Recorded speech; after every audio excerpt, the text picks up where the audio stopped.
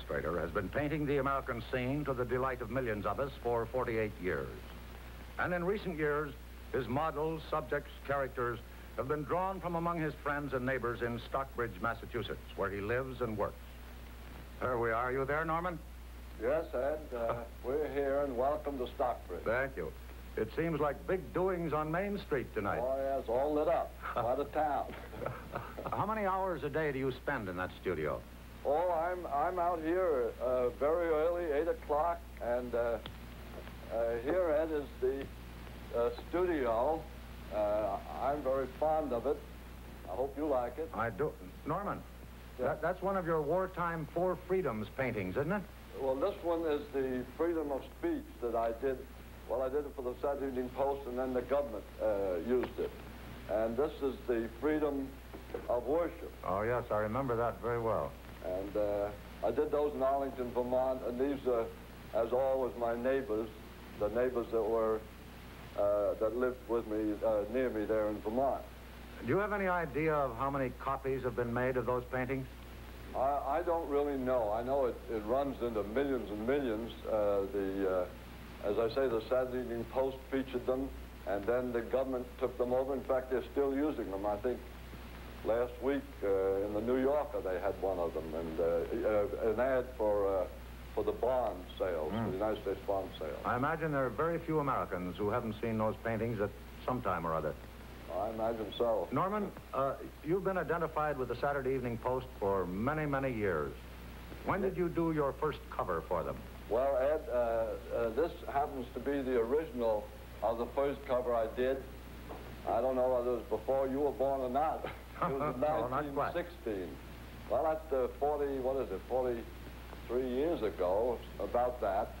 And this is the original of it. In those days, we used only red and black. How many have you done since? Well, I think somebody counted, I think over 320. Well, how do you go about doing them? If you'd like, I could go through some of the stages of my work. Yeah, please do. Color. Well, these are some photos. You see, I work from photographs. Practically everybody works from photographs these days. It's about the only way we can work. Everybody's so busy.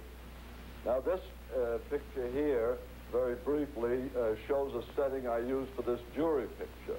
Yeah. And we took photographs. We may have taken, 100 photographs of different poses of these people. You see it, you don't just take a photograph and tint it. You reassemble it and change it and so on. Yes. Now, then after I've taken the photographs, I make a drawing, and this will be on paper. It was the same size as this. It's smaller here. Yes. Then I start the painting. I put it on the canvas, on this canvas here. And this is a stage showing where I've painted some of them. You see, there's the girls finished, and some of the other models I'm working. This maybe is 2 weeks after I started this. You see, it's a long job. Norman, after a tough day's work, after you and Mary have washed your brushes and put them away, how do you spend the evenings in the Berkshire there in Stockbridge? Well, there's a lot to do. For instance, not in the evenings, but in the daytime, I go to Peggy Best's sketch class on Wednesday afternoons. And then I also, maybe I'm tearing paint rags. You see, we use a lot of paint rags to wipe the paint off with. And so I use this diaper cloth, and it's a wonderful cloth. It's not only absorbent, but it doesn't go through. Well, I'm sure that you're eager to get to doing that right now. Norman, thank you very much.